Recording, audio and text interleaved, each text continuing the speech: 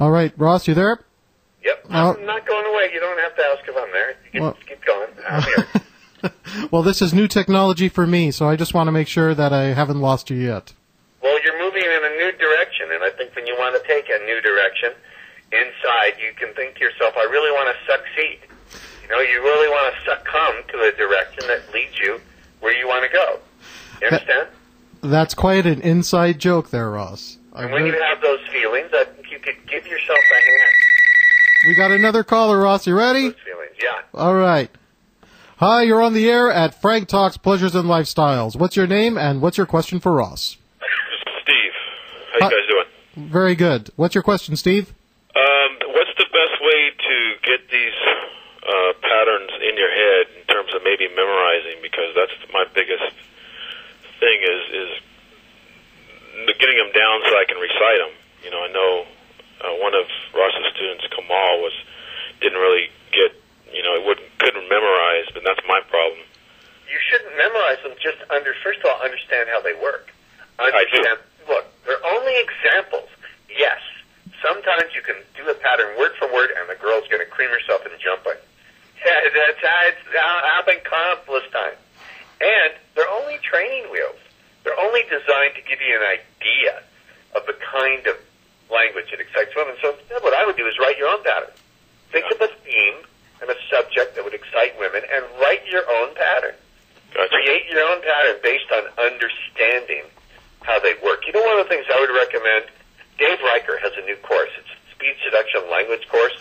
Go to his website. It's daveriker.com, DAVERIKER.com. Order it directly from him, daveriker.com. Pick up those two courses. It'll show you how to get around having to memorize any. Sounds good. Steve, thank you very much for the call. We're going to go to commercial, and we'll be back right after this. Frank Talks is sponsored in part by Everything Out of Her Mouth is a Test, a man's guide to the emotional needs of women. Ladies, does your man squash your inner vixen? When you ask him to repeat what you have just said to him, does he look at you like a deer caught in the headlights? Does he think that leaving the game on while you talk to him is a good idea? Is his favorite phrase, "Yes, dear, you are absolutely right"? Does wife or girlfriend mean boring and dull to him? Ladies, don't you wish that he knows what you mean when you ask him if you look fat? Then you need to buy him the book Everything Out of Her Mouth is a Test, a man's guide to the emotional needs of women. On sale now at franktalks.com. From Loser to Seducer is the story of Frank B. Kermit. This book marks the triumph of a nice guy over most of his inner demons. This includes going from being a loser to managing 5 lovers at the same time, his first Valentine's date with 2 women at the same time, and getting back the one that got away. Want to learn how you can change your life? Buy this book at franktalks.com.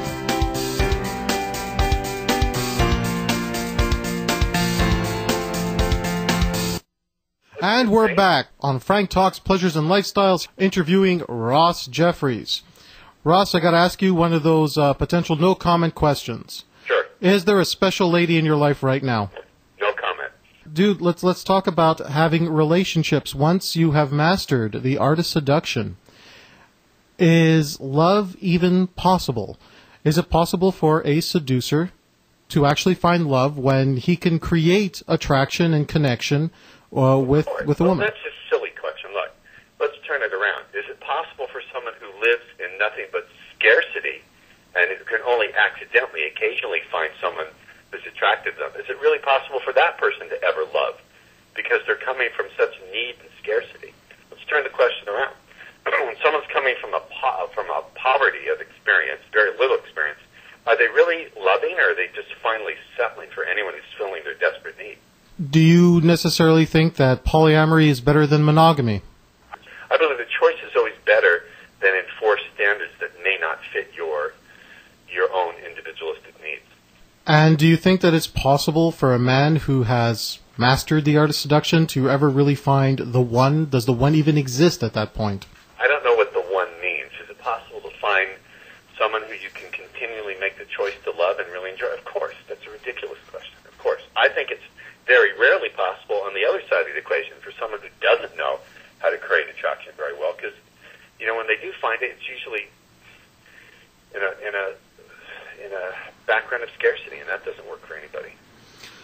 In your opinion, at what point does a speed seduction practitioner go from conscious to unconscious competence? I don't know. What, you want me to identify the number of months, years, weeks? I don't understand how the... It's not a bad question. It's just a difficult one to answer. I would say when they no longer feel that they have to stop to try to figure out every situation, and things no longer feel like you're pushing through something to make it work, then you've got a level of mastery. But let me say this. No one, myself included, and any of the students I've ever met, ever masters women. Ever. The best we can do is do really well and be on even footing with these wonderful, chaotic, powerful, amazing, magical, maddening, lovely fellow humans called females, okay? The best we can hope for is parity because they have tremendous power sexually. They have tremendous intuitive capabilities. They are formidable. Even the weakest of them is formidable.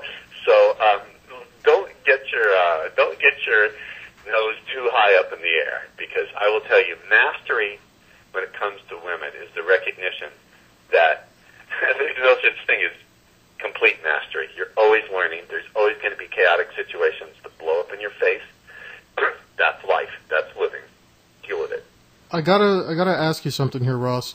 When somebody is just starting out with your material, and they're inundated with so much other material out there from the seduction community,